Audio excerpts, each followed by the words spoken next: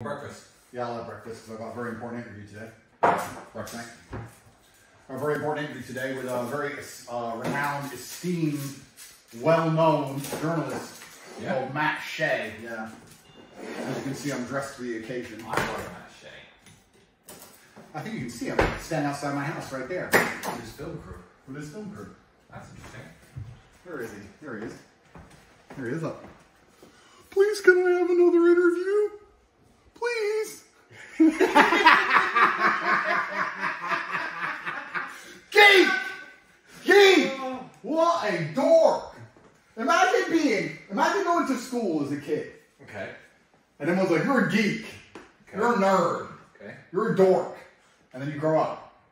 And they were right. That's Matt Shea's reality. I watched one of his interviews about a drug in Colombia.